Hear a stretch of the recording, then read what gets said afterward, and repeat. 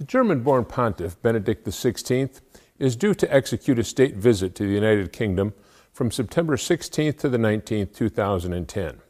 Newspapers and the Internet have highlighted the escalating abuse scandals involving the papacy that could have possibly threatened Benedict's role as Pope, let alone his visit.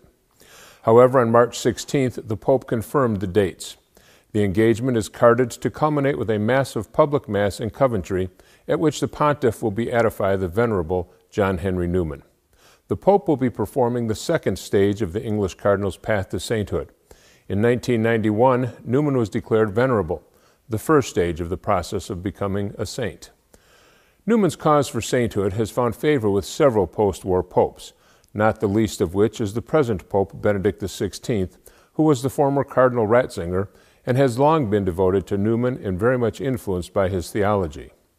According to the Times newspaper religious correspondent Clifford Longley, Newman was famously said to have certainly written the agenda of the Second Vatican Council from the grave.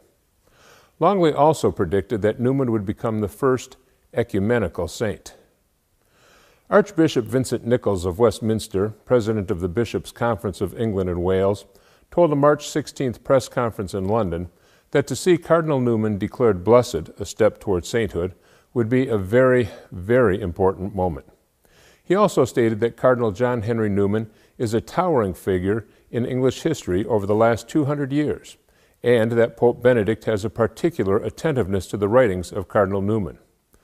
I would now like to ask Richard Bennett and Michael DeSemlian to analyze what Newman believed and perseveringly taught, together with what the Vatican hopes to achieve in his beatification on the path toward his canonization.